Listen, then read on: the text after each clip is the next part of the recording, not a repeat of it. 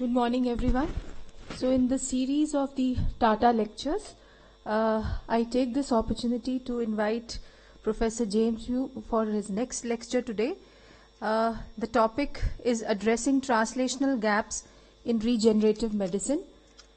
And as we all know, Professor Wu is an Associate Director and Chief Operations Program Officer in the Wake Forest Institute of Regenerative Medicine, Wake Forest University. Welcome, Professor Yu.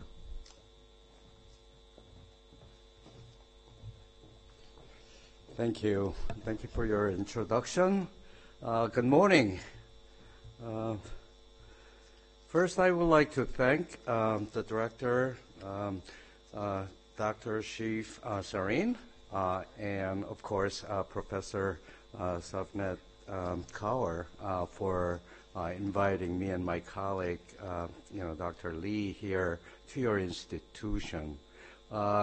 We've been here all week, and it has been an eye-opening experience, and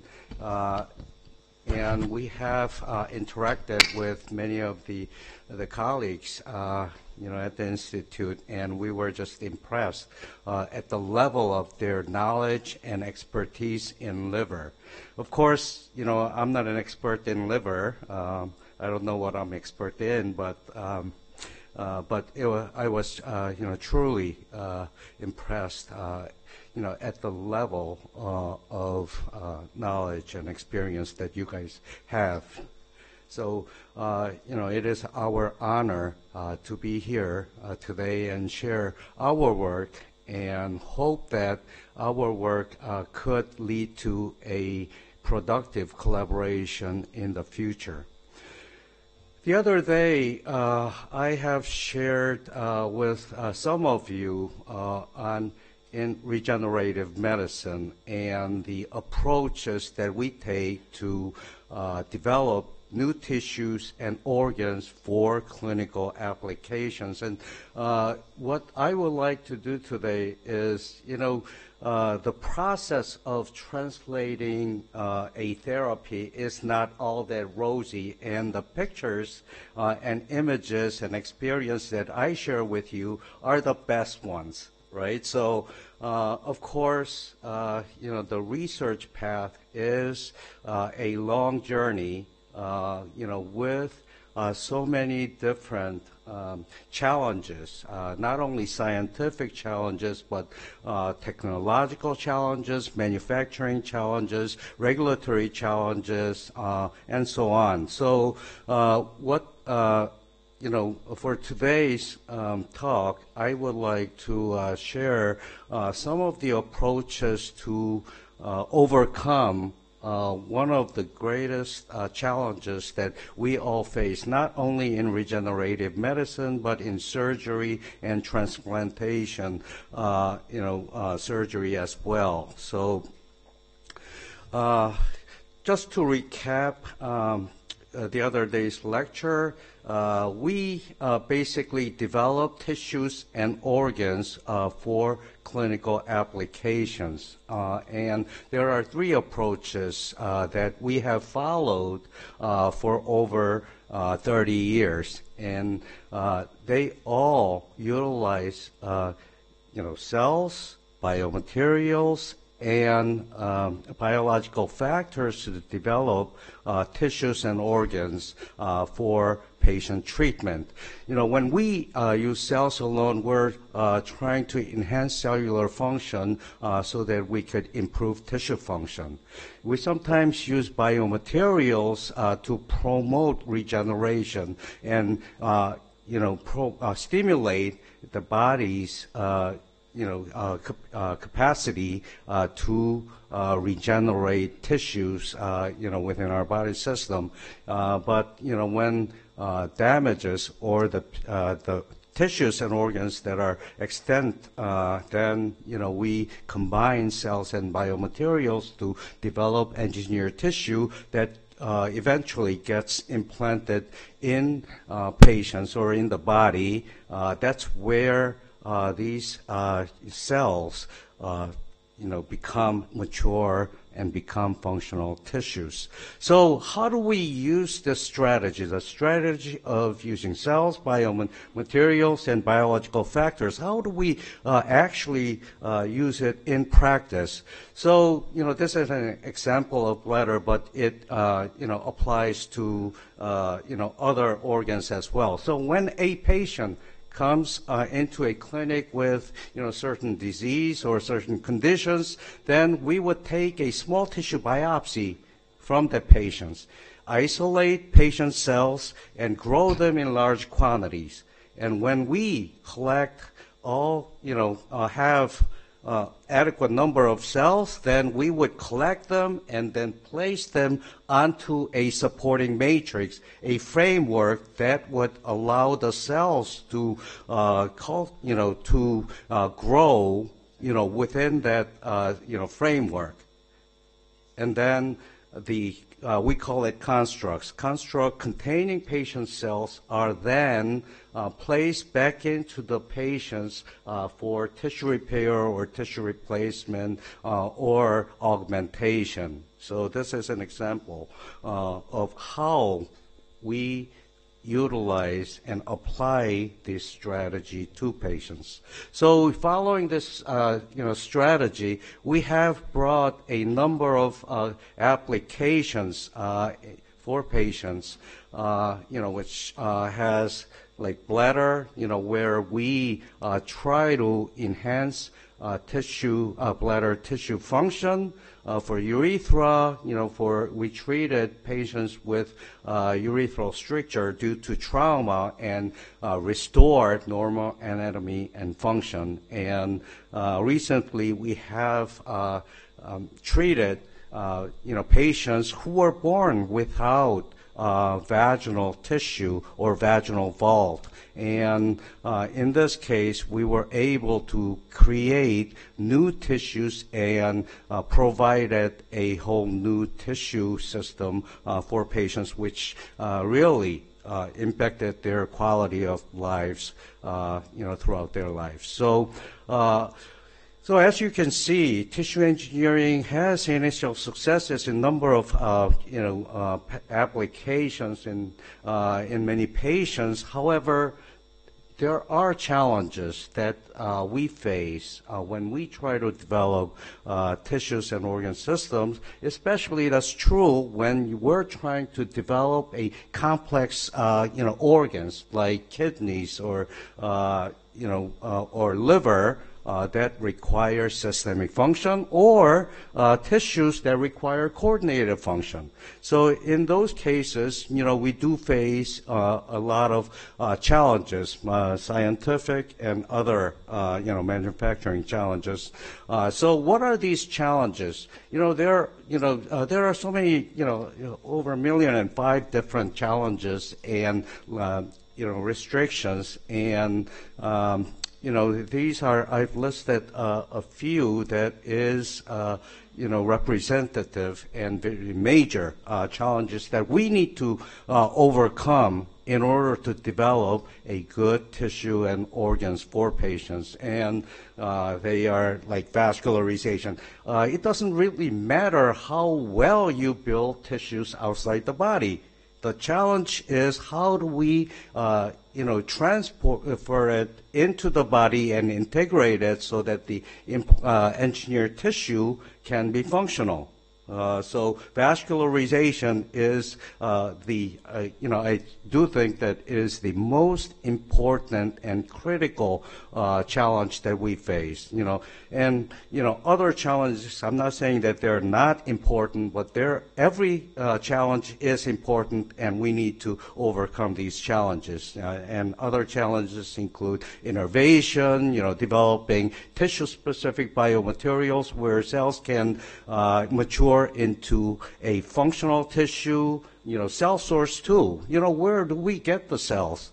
In areas where we have easy access to cells, it's no problem. But let's say like heart, are we going to take patient's heart and isolate cells from patient's heart, only heart? Or Yeah, so it is challenging, or brain tissue too. So, developing cell source and, that could be used across many patient groups would be one of the challenges that we face in the field. And then, of course, how do we deliver these cells into a very small three-dimensional scaffolds in an organized fashion. That also is a challenge. And how do we mature tissue, when we, implant it? So these are some of the, few challenges that we face. So one challenge, engineering challenge that I would like to share, our perspective and your thoughts is the engineering challenge. Developing scaffolds is, incredibly important. And how do we fabricate those, scaffolds? Scaffolds is a framework that would eventually guide the cells to become certain, tissues and organs. So, it is very difficult to replicate the complex vascular network that we have in our body. We just do not have the technology to replicate it and mimic exactly the same. Or the complex microarchitecture that we have in our, tissues and organs, like liver and kidney, those microarchitecture is very difficult to replicate with, with the, especially with your own hands. So many technologies have been developed. So I would like to focus my talk on vascularization because it is very important to many different fields in medicine. So, when we engineer and build tissues outside the body, okay, so when we transfer it into our body, establishing adequate vascularization is a key and critical component for the cells within the scaffold to survive.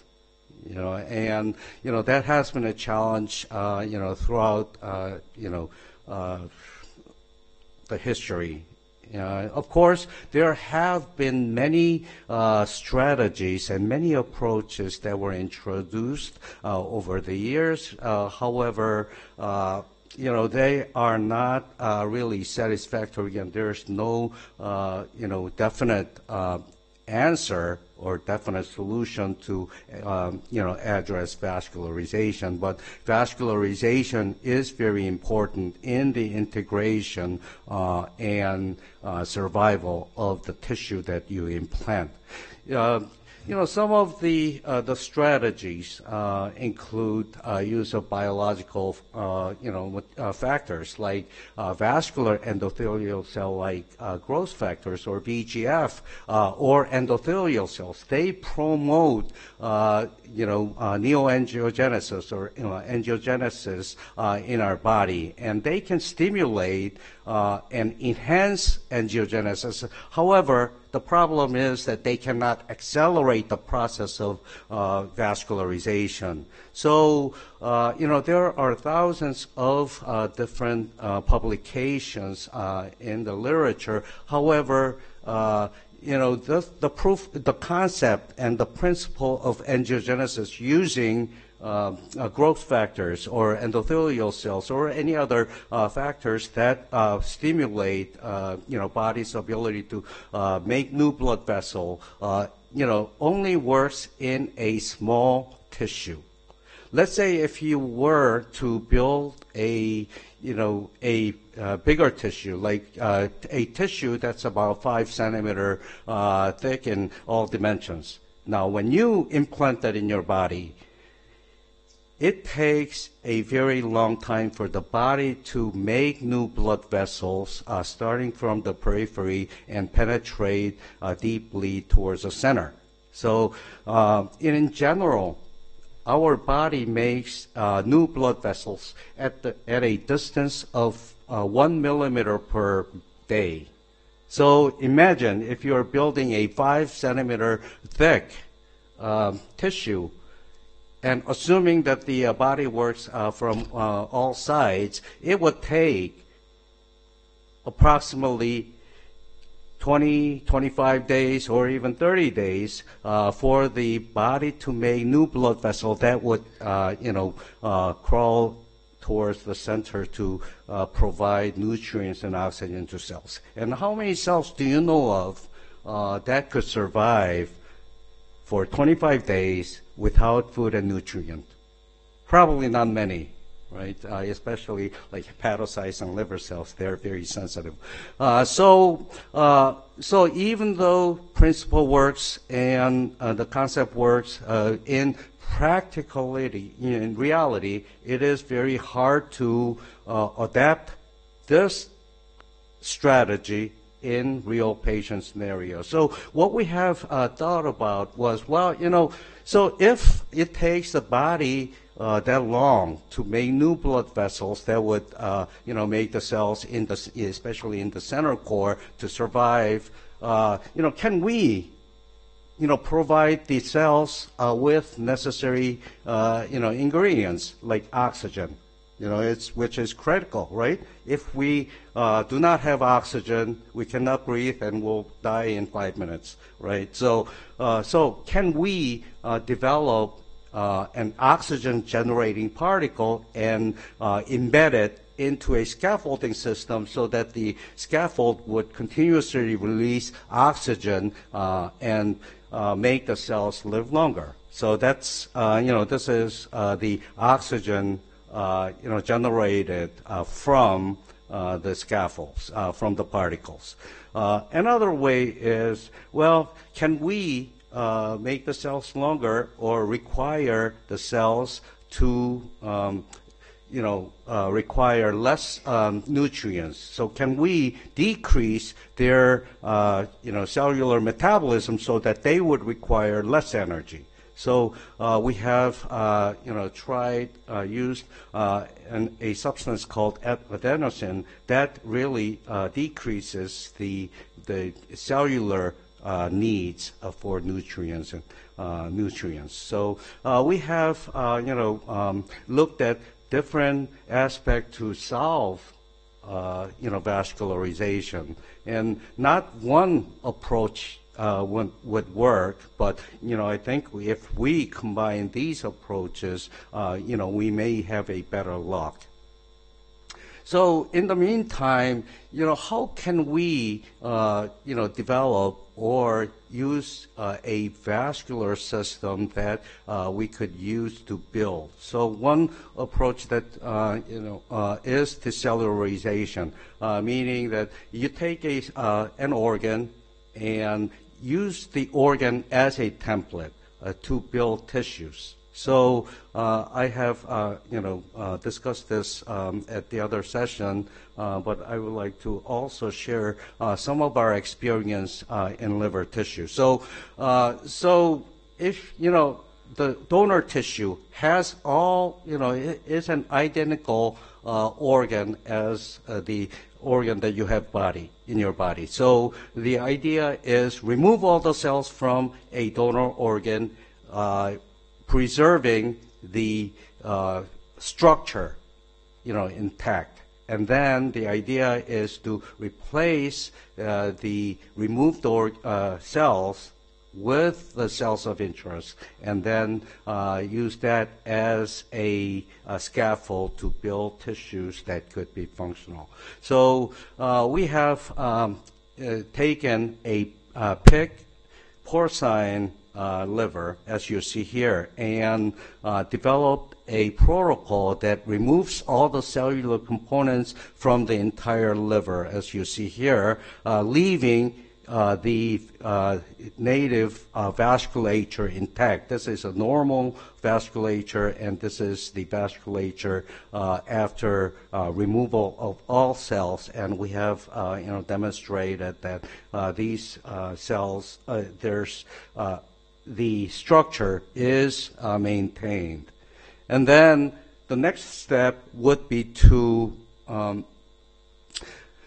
to then repopulate the cells into the decellularized, organ. So we developed a protocol to repopulate cells that includes vascular cells, which is very critical in maintaining blood flow without clotting. So we have done that, and also have developed way to repopulate the liver construct with hepatocytes as well. So then we took the cell-seeded decellularized whole liver and then implanted in the same pig where the cells came from. And this is after implantation, and then we were able to show the patency of all the vasculature within the scaffold, as you see here. So after, it's only 1 day.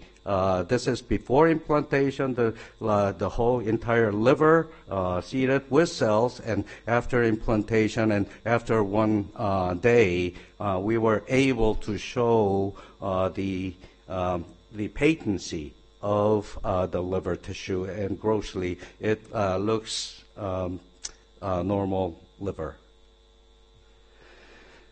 So we also looked at the cells that we have, repopulated within the scaffolds, and we were able to show the presence of those cells that are surviving. So this is, one example where we can use a donor's organ to use as a template to build liver tissue. And, we initially started with the whole entire liver, but, we now are using a single lobe. And we do think that that would be enough to improve, patients' liver function, in the future. So now this is where you use an organ, an existing organ. However, can we build tissue scaffold that is pre-vascularized? Can we integrate blood vessels within a tissue that you're building? Because that gives you a lot more flexibility and can be used, as needed. So when you implant anything, any tissue construct, when you implant it, the body starts to make new blood vessels, from periphery and slowly, creep in towards the center to vascularize an implant.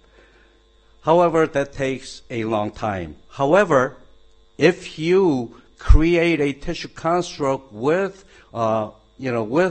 vascular channels already embedded, then all the body has to do is find the channel opening and connect to it. And then as soon as, vascular channels are connected to native blood vessel, the blood will flow through and provide nutrients and oxygen to those cells. So there are many, different technologies and approaches that can do that. Like one is bioprinting, one is, patterning, and the other is like using a casting technique. So, and there are many more that could do that.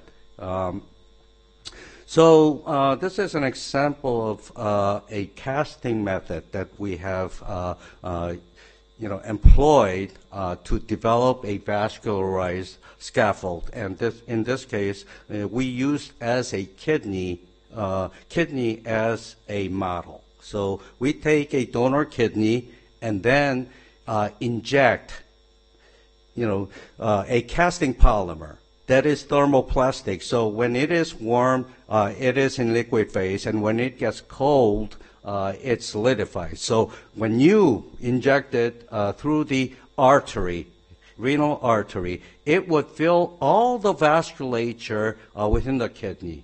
Once you do that, you cool it, and the polymers will solidify. And then what we do is we remove all the tissue part, from the kidney, leaving only the vascular tree consisting of your thermoplastic polymers.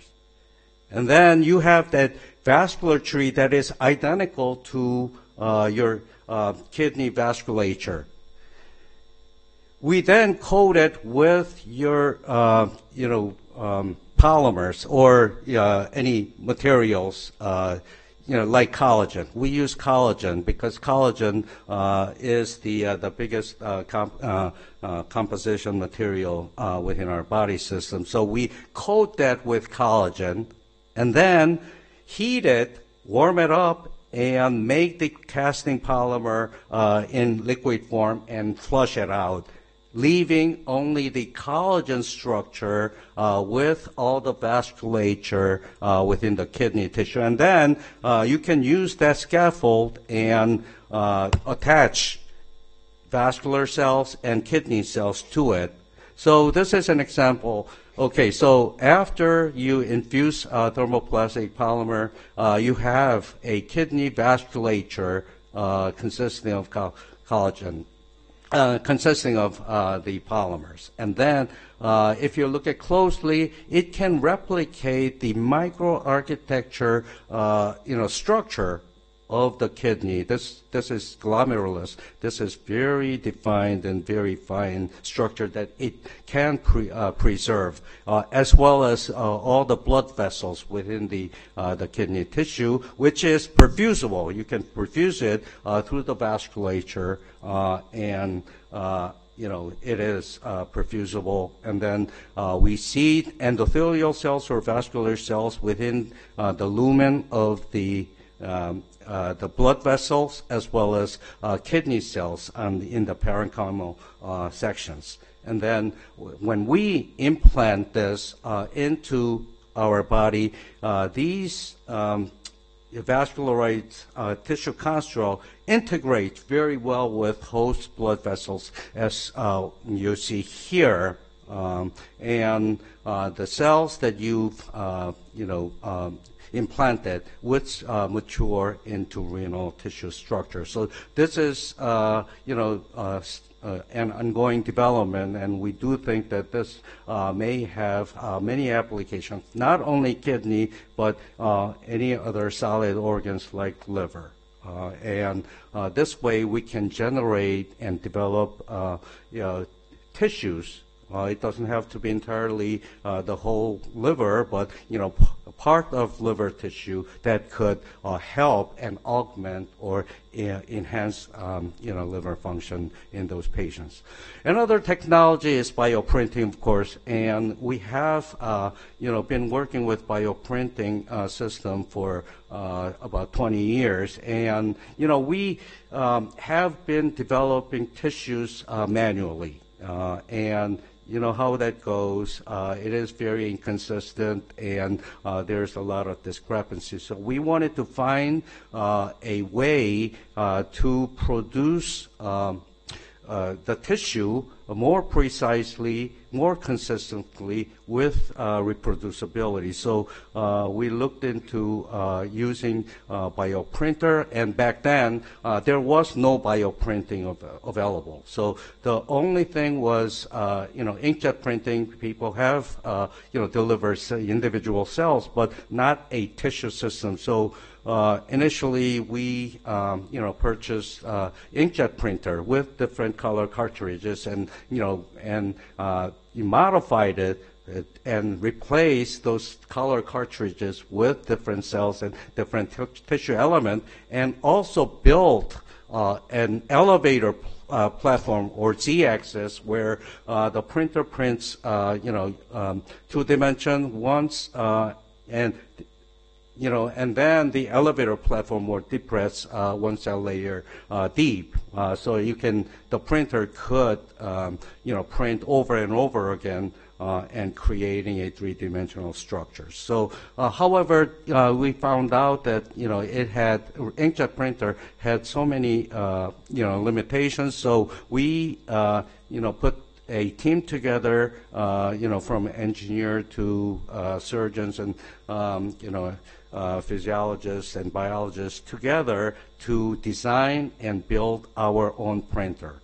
Because there was no commercially available bioprinter then, many years ago. And this is one of the prototypes that we still use to this day, which can deliver many of the tissue elements very precisely and very fine structures that could, print the inner structure of tissues, as you see here, like liver, hexagonal liver structures, bladder, and many other tissue structures in a very, fine manner, which we cannot create with our own hands. And using the printer, we have been developing many, tissue types that range from simple to more complex or soft to hard tissues, as you see here. And most of these tissues have been, validated and demonstrated in preclinical model. And Dr. Lee will talk to you more about how we can use bioprinter to develop tissues for clinical applications later on. So, I think I'm running late, but one last thing that I would like to share with you is using bioprinter. Back in 2016, NASA came out with a vascular tissue challenge, and they recognized the challenges that we all face with vascularization, and they challenged the scientific community to come up with a system, a vascularized tissue that consists of human cells and vasculature that could actually be functional and survive for over a period of 30 days. So we, went after this challenge. In this case, we have used a DLP printer to print a liver tissue construct and, hooked it up into a perfusion system and kept it for over 30 days and made the tissue survive. And this is all the cells within the construct were viable and they survived, and we printed the construct with hepatocytes and vascular cells, of course, to cover the vascular channels within the construct. And then and we have looked at the liver tissue function, the level of production of albumin and bilirubin were similar to what you would see in humans. Of course, it is calculated based on number of cells. So this, this approach won the first place in NASA's Vascular Challenge that provided us an opportunity to take our printed construct to the International Space Station. So last year, recently, we have brought the bioprinted liver tissue construct up into space, and were successfully completed a AX-2 space mission. And what we have found, we have other assays, still going on, but what we have found was that, when we take the tissue construct, liver tissue construct, up into space, cells maintain their viability. They are able to survive, and were able to locate the cells, and they were distributed pretty uniformly within the construct. And more importantly, these tissue constructs produce albumin, bilirubin, and urea, as you would see in your liver on Earth. So we're very excited about, this development, and what we're really looking for in a unique environment of microgravity is that, our hypothesis is that we can create and develop better microcapillary system in the space, because you don't have to, deal with the gravity. Because when you do cell culture, everything settles down, and the formation of capillary structure or vasculature, on Earth would be not as uniform. And the development of microcapillary is the most critical portion, where we are able to create bigger vessels, but, microcapillary is where the action is. That's where, fluid exchange, electrolyte exchange, and oxygen diffusion occurs. So we're hoping that microgravity environment would provide that manufacturing edge, when we develop new tissue. And we have two flights that are planned, one in August, and the other one is not determined yet, for 2024, and we have one or two more flights that we're planning for 2025. So we're very excited about this development, and this is, to our knowledge, the first tissue construct that were taken to the orbit. And obviously we cannot do this kind of experiment alone, and it really takes a village to develop a tissue construct that could be taken to space. So lastly, where do we want to take this? It's not about taking the tissue construct to the space, but with this technology in general, if we bioprint a vascularized solid organs like liver, kidney, or pancreas, what are we going to do with it? The eventual destination is to the patient. So we have been working to develop a way to integrate this into the body. So this is a pancreas tissue construct that we have printed, and that tissue construct was connected directly to the in an animal model to the blood vessels, like you would do with transplantation. It's not about implanting it elsewhere and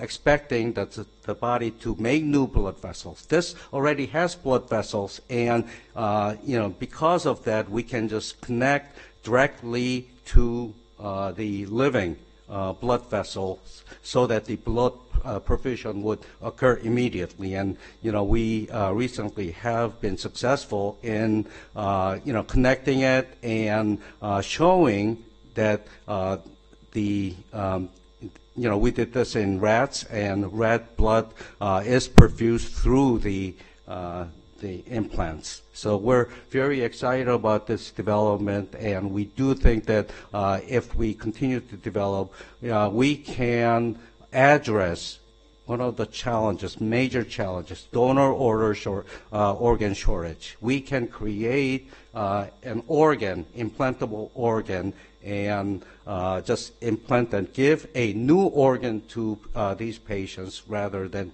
waiting or using a donor organ. So with bioprinting, it is a cool technology, very incredible technology that really advanced in many areas in our field. So we envision using this bioprinting technology in the clinic. When a patient comes into the clinic, we can use patients' CT or MRI data and reverse engineer and create a protocol that would reproduce the tissue or organ that the patients would need, and that printed organ can be delivered to the operating room where surgeon can, introduce it in the body.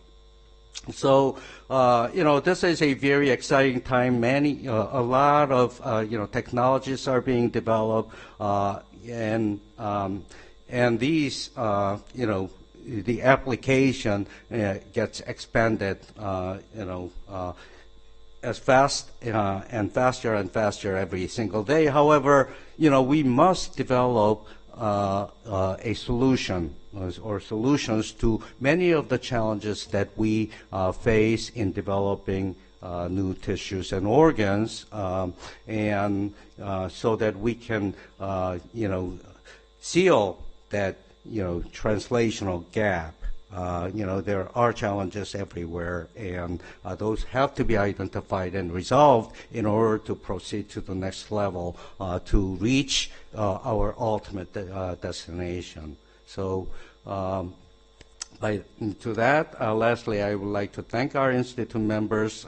We currently, work on over 40 different, tissues and organ types, and we currently have an ongoing or planned, clinical trial, 16 of them, and everybody's working, very committed and dedicated to develop new tissues so that we could help many patients. And of course, I would like to, thank our sponsors who share the same vision as we do. Without their support, we wouldn't be where we are today, and to fulfill our mission, develop this technology to improve patients' health.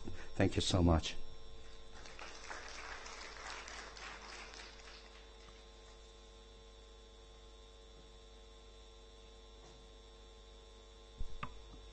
Sorry, Dr. Lee, I cut into your time. So thank you so much, sir, for giving us such valuable insights into vascularization and introducing 3D bioprinting. We are just in nursery class. We are just learning the ABC. So now I invite our second speaker, Professor Sang Lee. Professor Sang Lee is a chemical engineer by profession and a professor in the Wake Forest Institute for Regenerative Medicine. And today he'll be talking about 3D bioprinting applications and future directions.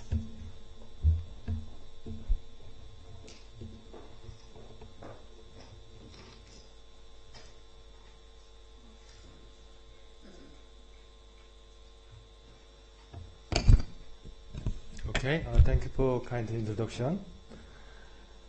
I'm not sure I really need this presentation because Dr. Yu explained very well about bioprinting already. But I'm truly grateful for this opportunity to speak today and share my insights on bioprinting technology in tissue engineering and regenerative medicines. So in 2010, The Economist published this cartoon showing a machine that printing organ and tissue in the operating room for patient. And since then, number of publications related to 3D bioprinting technology in PubMed dramatically increased, as you see here. And now we can find many promising outcomes through 3D bioprinting technology in the many labs. And there are also some clinical studies ongoing. So 3D printing has many names: solid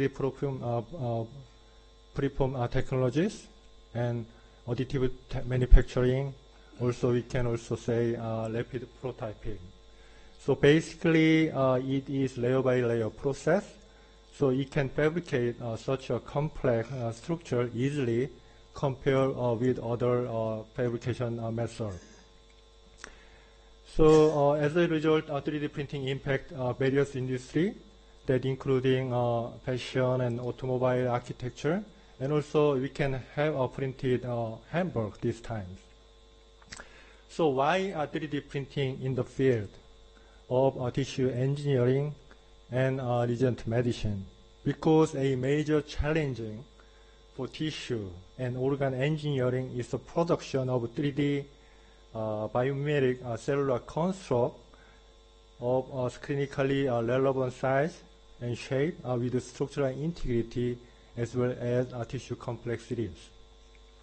And since 3D printing can print cell-laden hydrogel construct to manufacture complex multi-cellular living tissues, this technology could really benefit in the field.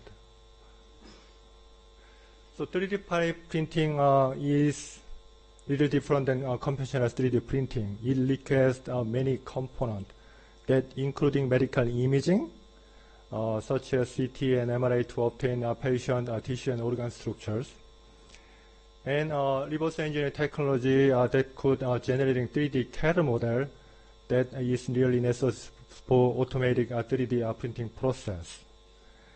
And biomaterials as a bioink that is necessary to support proper printability as well as provide tissue-specific environment to accommodate cells.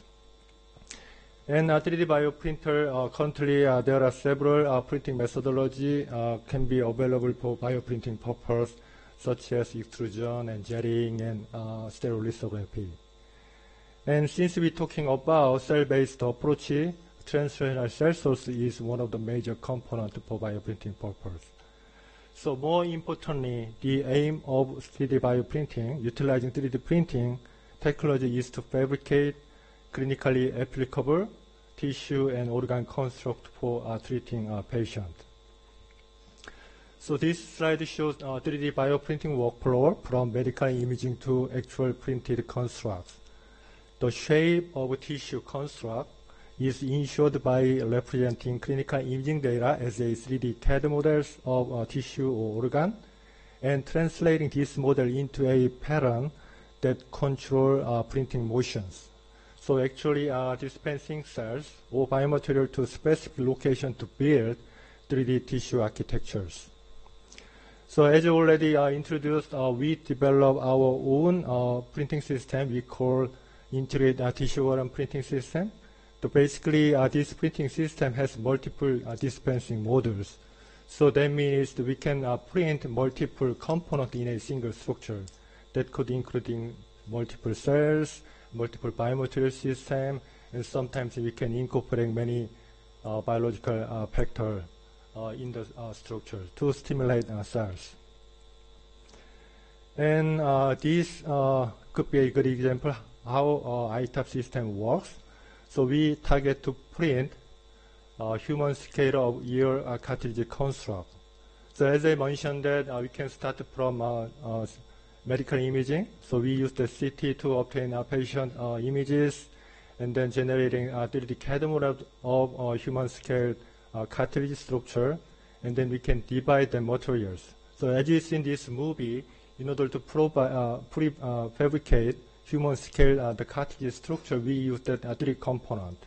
So we have a hydrogel system that contains auricular chondrocyte, and we have polymeric material that support 3D structure. At the same time, we also have a sacrificial material that is supporting printing process. So these 3D components sequentially print and then build that 3D structure of ear cartilages, as you see in this movie.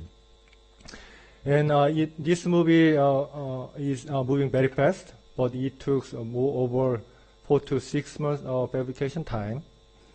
So even since we can actually control environment in terms of humidity and temperature during our printing process, there is no cell damage we can see during this process. So after printing, to determine whether this printed ear cartilage would mature in vivo, so we implant them in the dorsal subcutaneous space of the atomic mouse and isolate them 1 and 2 months after implantation for further analysis. So as you see here, we could see their cartilage-like tissue formation, and also mechanically very similar like native ear cartilage what we have. So 3D printing not only emphasize tissue shape and size like ear or bone, but also we can control their internal geometry of construct, such as pore size or pore geometry. So this could be a good example. Then we applied such a design concept to print a bone scaffold for mandibular bone reconstructions. So everyone knows that when you implant something in the body, there is always a contribution between host response and tissue regenerations. So we hypothesized that in order to achieve this goal, we hypothesized that dense external layer that could delay host cell infiltration, such as implant motor cells or fibrotic cells, into the scaffold, but at the same time, high porous core structure in the scaffold that allow bone and vascular ingrowth from the adjacent tissues. And in order to validate these design concepts, strategy, we create a bony defect in left mandibular bone, as you see here. And based on CT images, we generate a 3D CAD model of bony defect and fabricate a bone scaffold using 3D printing workflow. So based on our design strategy and our hypothesis, we fabricate the scaffold that has very small pore size of external layers and highly porous inner structure in the scaffold. And also we also compare with the control that doesn't have dense external layers, and it is highly porous structures. So when we implanted these two different scaffold with different inner geometry,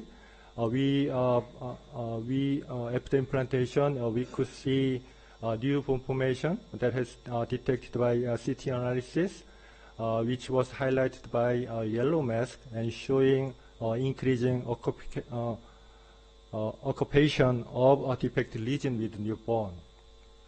So it is obviously you could see there's some difference between a biomimetic scaffold and a control scaffold. So with a dense external layer, we could see more homogeneous bone, new bone formation in the entire region of that scaffold we implanted. But if we look at the control scaffold, we can only see new bone formation at the boundaries. So why this happens? So when you look at the histologies, you could see here. So upper histology is showing that control scaffold. So you could see there is more fibro tissue ingrowth, more than new bone formation. So that means that if there is, we hypothesize there is some competition between. So if there is more host response occur and fill the fibro tissue in the implanted tissue construct, there is no chance to ingrowth bone ingrowth. But if we have dense layer that could delay fibro tissue ingrowth into the scaffold, there is more chance to bone ingrowth from adjacent bone. So we use that exactly same materials, same technology, but different geometry that could making totally different clinical outcomes. So that's such a power of utilizing 3D bioprinting. You can apply your own design strategy to your printed constructs. And we can definitely also see their vascularization as well. And here is different approaches. We use that highly elastic silk fibrin-based bioink for meniscus printing, because meniscus requires highly elastic properties. So in order to print a meniscus, we have a silk frame the pattern in the structure, as well as we have a cell-laden hydrogel bioink system that is sequentially printed to fabricate meniscus constructs. And this, I'm not talking about too much detail about that chemistry, but there is multiple cross-linking process that could integrate with this system to making this construct is more stable and mechanically provide mechanical property for meniscus. And especially as you see in this graph is showing that our printed construct is highly elastic, that is compounded by cyclic stress and relaxation test. And more importantly, we could also see when we implanted this construct in the animal models, we could see their tissue development. We could see their collagen production as well as gag production. And especially, we look at the collagen tissue maturation. So we perform imaging analysis using ICM blue serious lead staining to see collagen fiber orientations. So as you see here, so we could see aligned collagen fiber that is very similar like native meniscus cartilages. And this is another example. We could so we can also target to engineering skeletal muscles. So maybe many people may know about this lab-grown meat that has been developed over 10 years ago. But at the time, when you fabricate just one burger, you have to pay a lot of money. It was more than 300,000. But now, since we have more mass culture system, the price is getting down, and then we may have that this burger soon. But what I'm talking about is this is basically skeletal muscle tissue cultures. So engineering skeletal muscle. But we are not believe that this muscle is functional because there is no orientation and there is no vasculature and no innervations. But using 3D bioprinting, we can achieve that cellular level orientation very easily. So you can print skeletal muscle cell with one direction, then you can achieve cellular level orientation that is very similar like native muscles. So this is example, we printed skeletal muscle, and then we can mature them in vitro. Then we can achieve very aligned thick muscle fiber structures. And when you compare with just culture without printing process, we see that printed skeletal muscle shows the better viability as well as better maturation and showing high contractility. But as I mentioned that innovation is very necessary for engineering skeletal muscle. Without innovation, this may be not the functional when you implant it. So in order to achieve that goal, so we also printed neural cell with skeletal muscle cells. So with neural stem cell with engineered muscle, we found that they are more functional in vitro. So in order to validate this construct, we are creating a 40% muscle defect in TA muscle of the rat, and then we implanted this construct. So as you see in this growth appearance, so control without any treatment, you could see very severe muscular dystrophy. But with muscles, printed muscle construct, we see their muscle volume maintenance.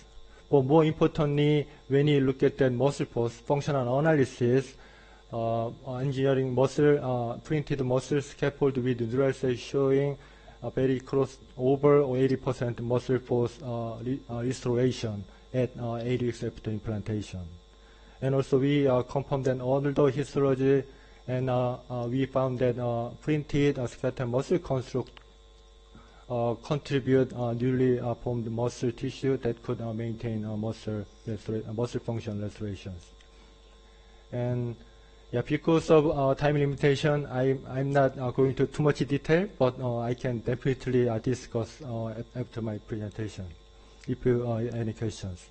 And we found that neural integration that could accelerate innovation, nerve integration when you implant it, and also we found that proper vascularization of this construct as well. So same strategy, we also apply this same strategy to fabricate cardiac tissues. So we printed cardiomyocyte with certain patterns.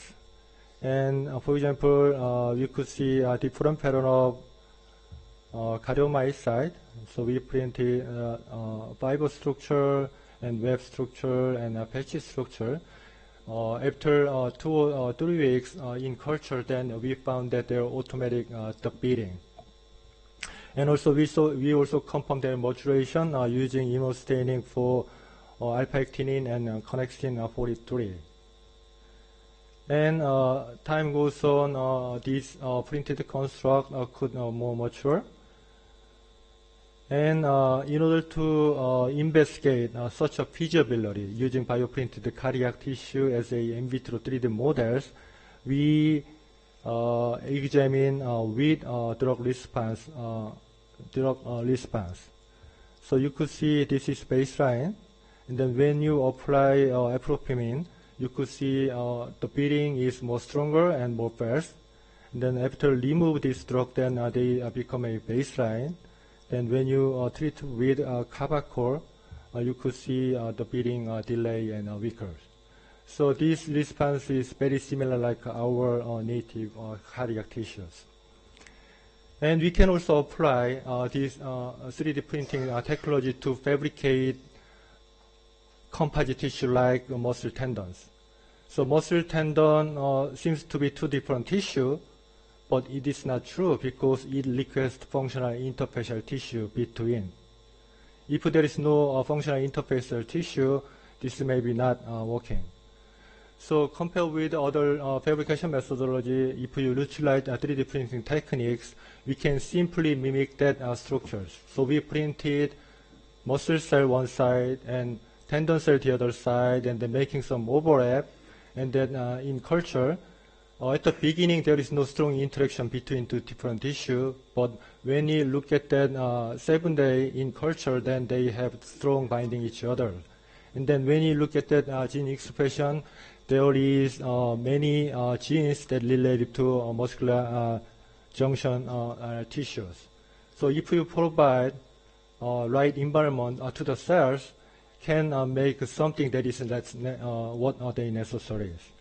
And the other approach, we also target to composite osteochondral tissue that is required bone and cartilage, and also you may know that bone and cartilage there is very specific zone between. So in order to achieve these goals, we printed construct with different environment. So bone we utilizing BMP mimetic peptide so that we can provide more osteogenic environment. And cartilage region we provide TGF beta-mimetic peptide so that this could induce chondrogenesis. And between bone and cartilage, we have calcified chondrogenic region so that we could also mimic that functional interface.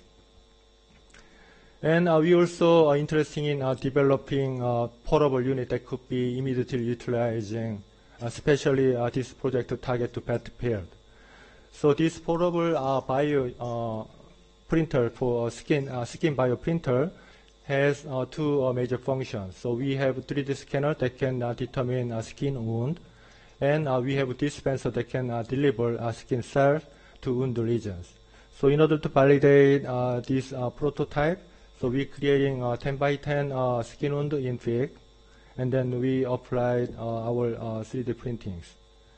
So as you look at the result, we see there is severe skin contraction with no treat or without cells, and also we found that allogenic cell is not really functional. But when you look at that autologous skin cell at the printing in that wound region, we found that there is very minimum skin contraction, as well as we found the newly formed epidermis layers. And this is recent paper I would like to share with that. So using 3D printing, we try to mimic that human skin with multi-cellular cell types. So we could have 3 different layers with the different cell component that really mimic that skin, human skin, as you see here.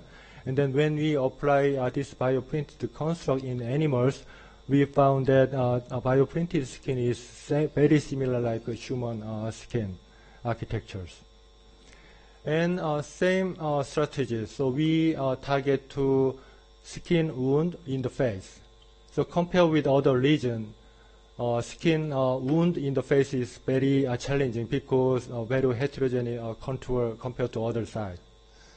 So we develop our own biomask design concept for facial skin regeneration.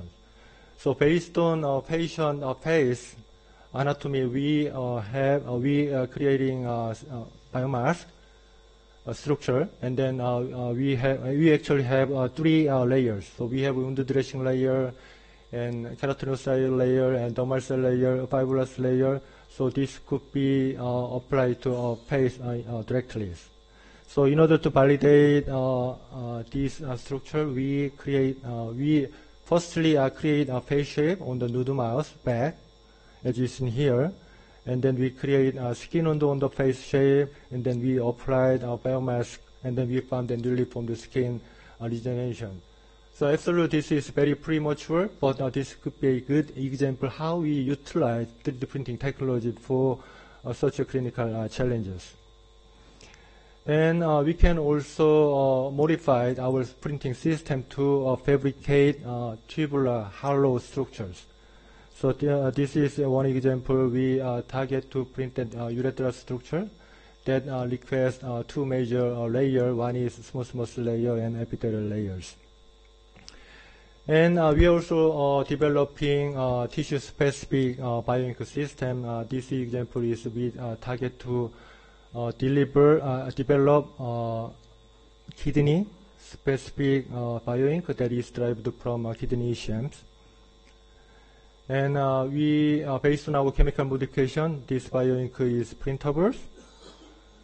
And even though it has many processes we applied, we still have kidney-related cytokine and growth factor that is still preserved in the bioink system. And then in vitro studies was very promising to utilizing this kidney ECM bioink for further in vivo studies. And we also confirmed that in vitro renal functional assay, and we found that this ECM could enhance many kidney function in terms of their cellular activities. So we, in order to validate this ECM for actual kidney regeneration, we are creating a defect in the kidney directly, and then we applied this printed construct. And as you see in this histological outcome, so we actually used the GELMA as a control. That there is no kidney-specific functions. And then when you compare with GELMA, the ECM bioink construct showing better cellularity. But more importantly, when you look at the functional structures, we found that newly formed renal tubular structure in that ECM bioink construct that is not appear in the GELMA construct. And also we found also newly formed glomerular structure with our printed constructs as well. And I provide several examples of how we utilize 3D printing for implantation, but we are also very interested in developing, utilizing this technique to develop in vitro model as well. So there is many technology currently applied. So for example, if you provide the microphysiological properties of biomems and microfluidics needed, but it is basically 2D cell culture, not really 3D tissue culture that is integrated with the technologies. So we try to utilize 3D printing technology. We printed the microfluidics channel along with cell printing, so that we can achieve reproducibility as well as we can apply a microphysical condition to our printed cells.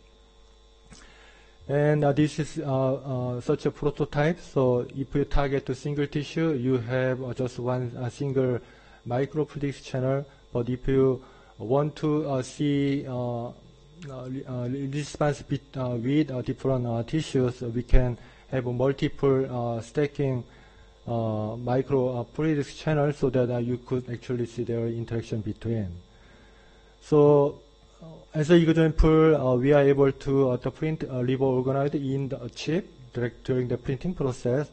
And another example, we can also print cardiomyocyte in the chamber. So that finally we can validate their functional outcomes. with micro physiological conditions. And we are also interested in developing high throughput tissue or cancer models. So high throughput is very essential for future drug screening and cytotoxic tests. And also this could provide more patient-specific models. So, in order to achieve this, we utilizing automatic printing system. We printed cells. In this case, we printed breast cancer cells. And depending on dispensing speed and production time, we can actually control their size and their morphology as well. And this can be easily integrated with ECM so that we can provide a better microenvironment with the cells and control their aggressiveness and angiogenesis. And this is several examples how we control their geometry, morphology, and mimic that the function of tumors. And summary. Sorry about making too much but we actually try to develop not just only bioink or bioprinter. We really wanted to developing more clinically relevant and applicable workflow so that we can deliver this technology in the clinics. So that's our goal, and this is our summary. We target to very simple bone and cartilage, but we also target to very complex kidney, heart, and liver as well. And I only have 2 more slides. Sorry about that. So I'd like to mention about such a direction to utilizing 3D printing techniques. So now we can see such a progression from simple tissue like bone and cartilage and skin. So which has been a great potential to be translated to the clinical application within a short time. And there is some clinical application trials is ongoing. And we can find that so also valuable outcome from organized contract tissue, as I presented skeletal muscle or cardiac tissue, and composite tissue such as bone and cartilage and muscle and tendon. And ultimately, I believe we can fabricate through the organ such as liver and kidney, heart, and so on, but that requires extremely complex functional inner structure and microvasculatures. So in order to achieve this goal, we still need better 3D printing hardware, and software should support that all the necessary the process, and also we need better translational cell source and better tissue specifying so that we finally achieve our goal, and hopefully one day we could see via the printing tissue and organ in the operating for our own patient. And thank you for your attention and your interest, and I'd like to thank you to our all team member and our bonding source. Thank you. Thank you, Professor Lee, and very, very eye-opening things for us, and also Professor Yu. I know we need more time for discussions. We are very grateful to you, and I hope in the next 2 days that you are here in the Institute, more students and faculty can interact. In the interest of the time, we would conclude this session, and thank you for your great teachings today. Thank you. Thank you. And to everyone, the Institute observes the Foundation Day at 2 o'clock on Saturday. We hope you will enjoy and enrich us.